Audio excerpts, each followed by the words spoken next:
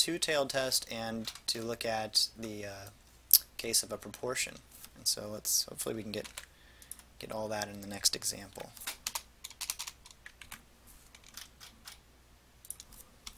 So here we're testing the proportion.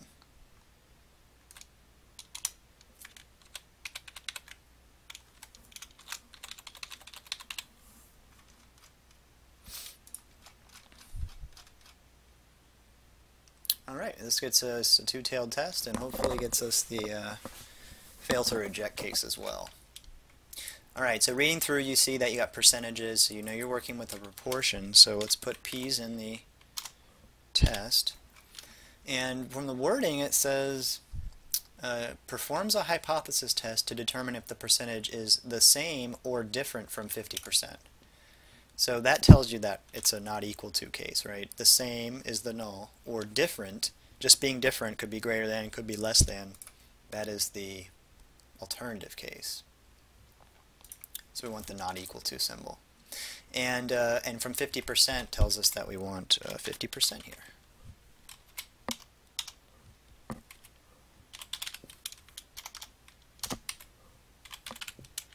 Alright, so this is a two-tailed test.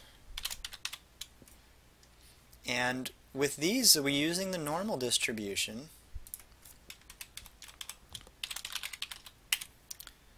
And the reasoning has to do with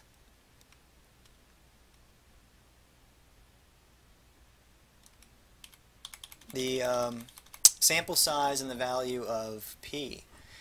So you'd have to check that the variance of this distribution was greater than 10.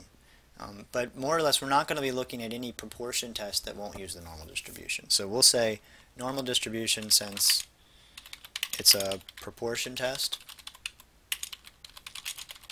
with large sample size.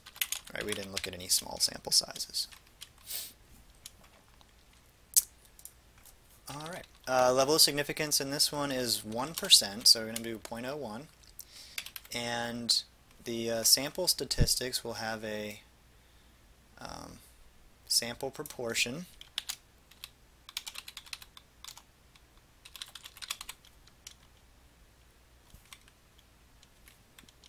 And so that'll be a p, so we're using p prime.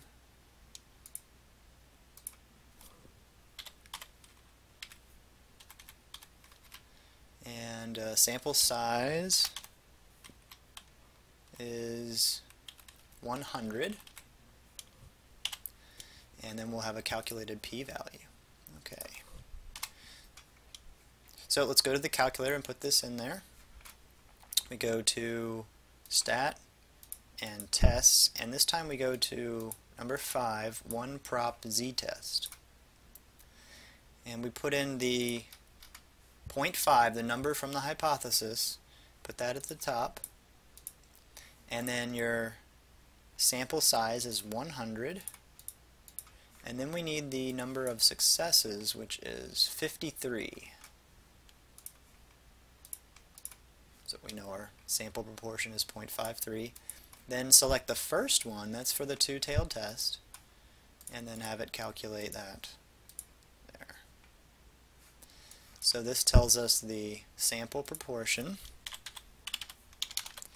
and the p-value for... Now there's two p's when you do this, so watch, the p hat with the little caret on top, that's the sample proportion. That's a common notation, is to use a p hat. The regular p with nothing on top, that's your p-value. So 5.4, and here it's, you know, they're both decimals, so they can be confusing. 5485 is what we'll use. And so you know already that p is greater than alpha, so we will fail to reject. So this is great, we get to see everything.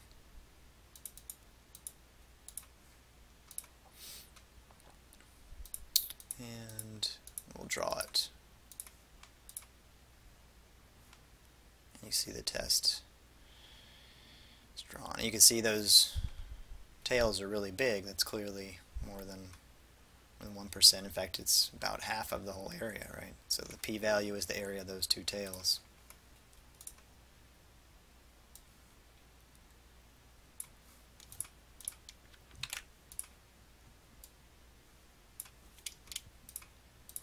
So we fail to reject the null hypothesis since p is greater than alpha. So the sample data fails to support the claim. And we'll go back to the claim that the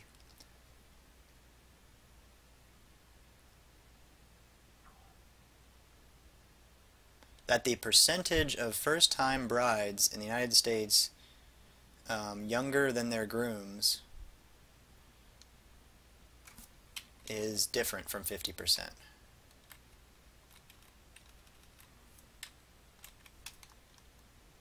So let's see, let's put that in there. Percentage of first-time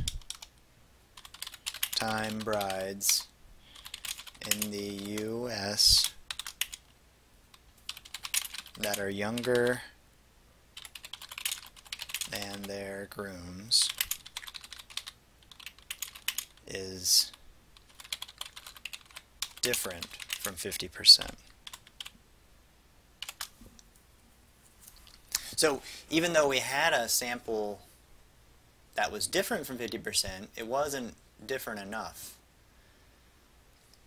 So we don't have enough evidence to say that it actually is different.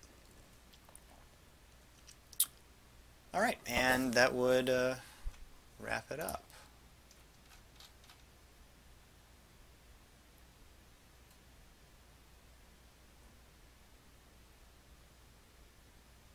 All right, and I'll post this document for you to be able to look at.